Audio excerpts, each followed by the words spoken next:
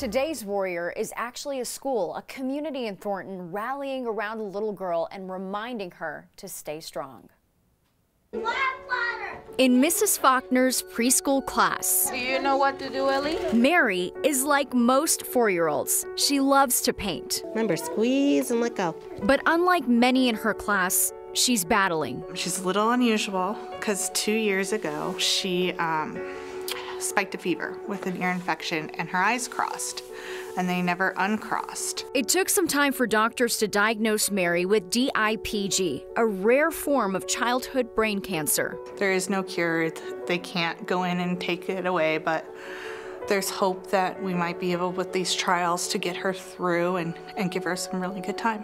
Mary is only the 7th kid in the country to take part in these trials in California, and with such a rare disease, the medical expenses started piling. I was very sad.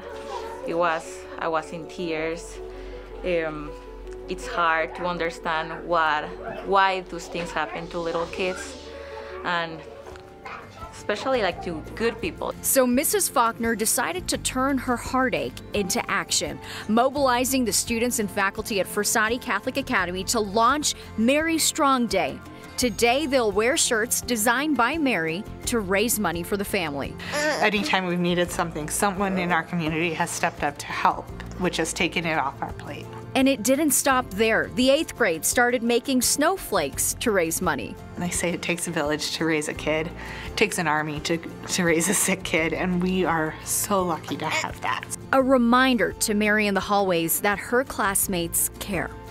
The idea is to celebrate Mary's life, to let her parents know that we are here for her, that we love her, that we want her to be healthy. A day of love and celebration for the school's tiniest warrior. I firmly believe she's going to be God's miracle. And today is Mary Strong Day. It's the last school day for Mary for a while before she leaves for that trial in California. I'm supporting Mary with my Mary Strong Day band. We are wishing her the best with those trials. The family set up a GoFundMe, which has raised 6 times the goal already. Good for them. Every Wednesday, we share warrior stories that will inspire you. If you know of someone making a difference, let me know. You can nominate their story at 9news.com/warriorway. Truly a story about a community coming together, Gary, and resilience. I mean, just being in that school and talking to Mary and her mom and just walking through the hallways, you can just feel the love and the support from the classmates, the teachers. She's in great hands. She is the sweetest little girl, and many communities coming together. Yes. It sounds like. I mean, the class community coming together, and the family's friends coming together, and the GoFundMe people coming together, and yeah, that's terrific. Yeah. It's what it's all about. Well, best of luck to her for sure.